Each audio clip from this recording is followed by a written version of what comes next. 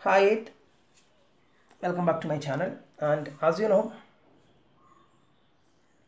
last class we were discussing about factorization by using identities, and in this chapter we have discussed many important concepts like how to factorize a question by taking common number, common factor outside. You may understood how we can calculate the common factor in all terms, okay. I already explained the method, and we have discussed regrouping process. When you can apply regrouping, if there exist four terms, we can go for regrouping to factorize a question.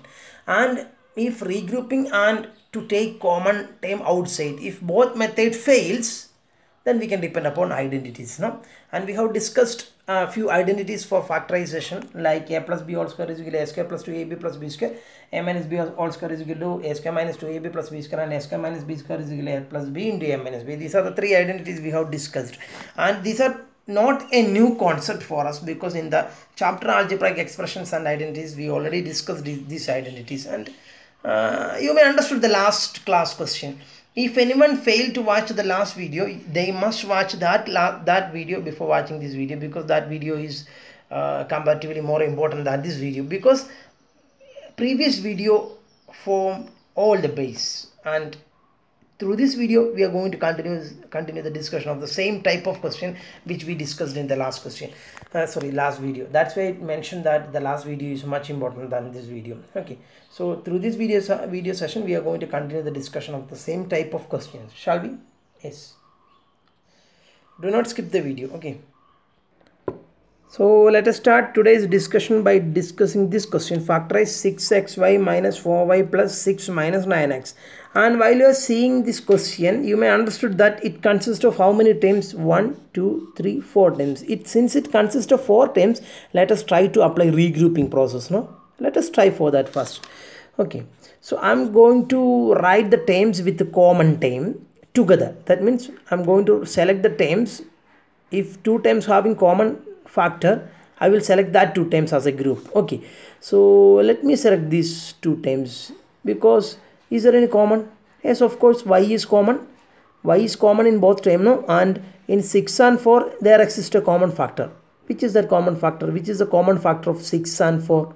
2 is a common factor for 6 and 4, because 2 is a factor of 6 and 2 is a factor of 4 also. In that way I understood that 2 is a common factor for this both terms, and of course y also a common factor. So let me write that 2 terms together: 6xy minus 4y, okay. And can I select these 2 terms as a group? Of course. Which is common? X is not common, because here x lies, but here x not lies. So my question is, which is common factor for 6 and 9? 2. No, 2 is not a common factor, because 2 is a factor of 6, but 2 is not a factor of 9. Then yes, you are right.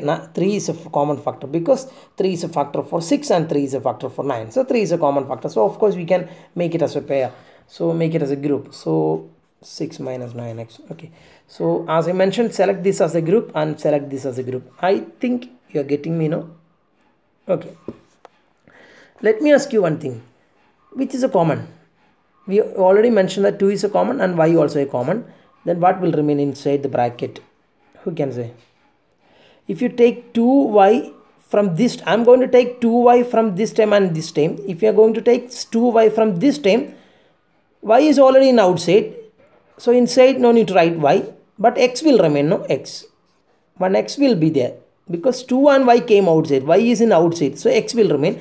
Then from 6 we have taken 2 outside. So what will remain? What is 6 by 2? 3. In that way you can identify. Okay. Then from minus, next sign is minus, as it is you can mention. You may understood, no? Okay. From 4y you have taken 2y. From y you have taken y outside. So y will not remain there. From 4 you have taken 2. So what is 4 by 2? 2. Inside 2 you can write. If you feel any doubt, once you feel any doubt in this, you can you just go for a mind calculation and do like this. What is 2y into 3x?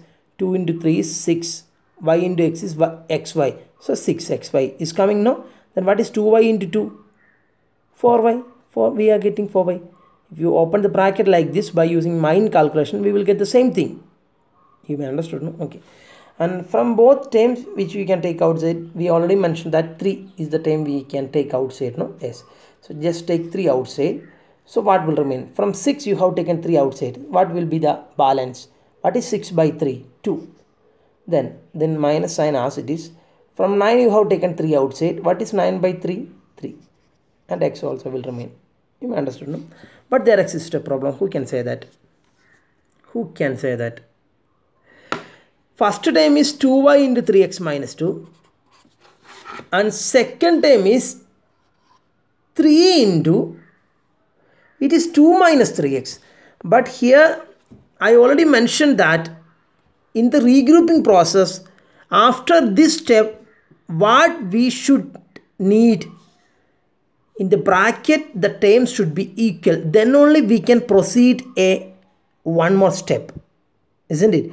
And you may understood, no? In order to proceed at least one more step, what we have to do, or what we are expecting in this bracket, both terms should be same. Here in this bracket, isn't it? Usually we solved problems like that, no? In the process of regrouping, after these steps, the terms inside the bracket should be same. So we are expecting that. But here what happened? Here inside the bracket it is 3x minus 2. Here inside the bracket it is 2 minus 3x. Both are different, no? So I have to make both are same. That means inside the bracket I have to make the terms are same. Then only I can go for one more step. So what I am going to do is, I already mentioned that in one question, a minus b, you can write it as minus b minus a. You may understood the reason why I am going for that, because inside the bracket the term should be same. Then only we can go for one more step. So there is a rule, a minus b, we can write it as minus of b minus a, or otherwise 3 minus 4, we can write it as minus of 4 minus 3. So 2 minus 3x, you can write it as minus of 3x minus 2. You may understood, no? Yes. Now you just see. So the first term as it is.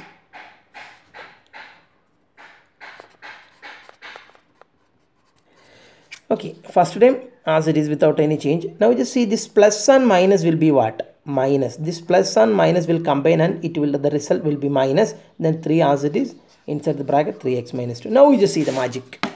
Here inside the bracket 3x minus 2. Here also inside the bracket 3x minus 2.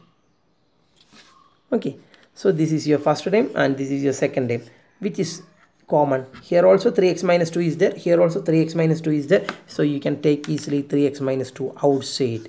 So if you have taken 3x minus 2 outside from this term, what will remain? 2y will remain. Then this minus. Then 3x minus 2 is standing outside. So only what will remain? 3 will remain. So this is the answer for the question. We have factorized this question, or we have expressed this question as something into something. This is what is factorization. And answer for this question is 3x minus 2 into 2y minus 3. 3x minus 2 into 2y minus 3. So this is a standard question. Please try the same question twice or thrice and understand the method. Please do that. Okay. See, once I mentioned please do that, you have to go for that. At least you have to practice twice or thrice, because the problem that I'm not teaching in a school environment. I'm not teaching in a class environment. We are not expecting a class environment.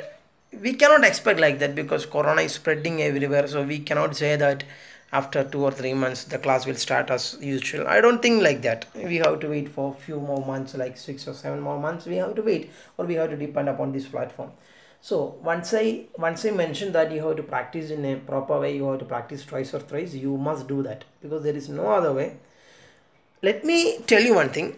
The same question, if I teach in the classroom, the same style I will use. I will not use any different style of teaching in the classroom. That means how I used to take class in the school environment, the same way I'm giving the class through this device. Only the difference is that I'm recording the class and I'm giving to your device. That is only one difference. So for us that is not a big issue, no? So we can handle, because as I mentioned that how I used to take class in the school, same way I'm teaching. So please consider this class as a usual class, and please learn properly, because there is no way in front of this.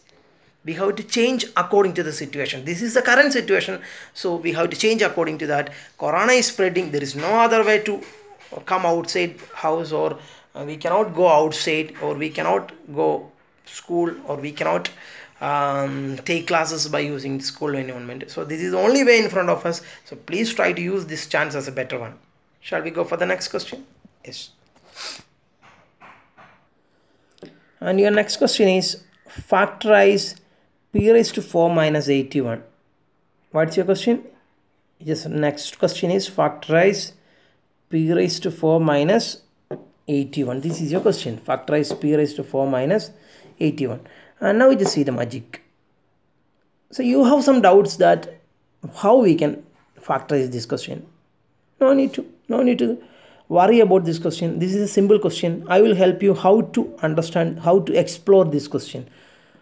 Is there any common in both time? No. So first confusion is over, no? Regrouping is possible? No. Why? Because we need 4 times to regroup? No. So only the possibility is to apply identities. So which identity can be used? 3 identities that are there in front of us. A square minus b square is equal to a plus b into a minus b. The second identity is a plus b whole square is equal to a square plus 2ab plus b square. A minus b whole square is equal to what? A square minus 2ab plus b square.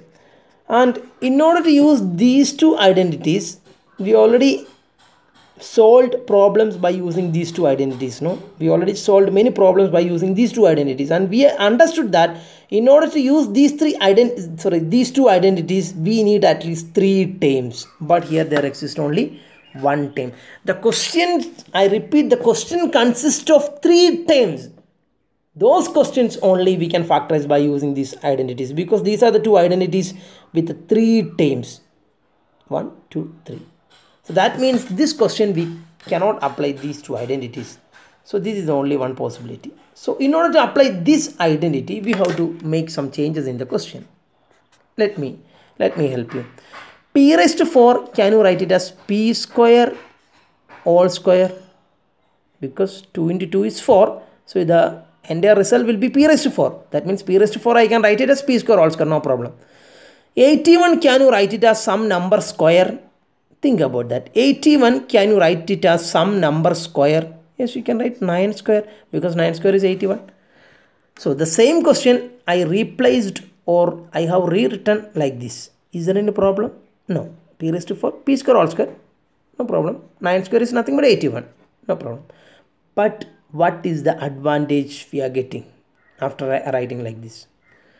It becomes in the form a square minus b square. This, you just think about this as a.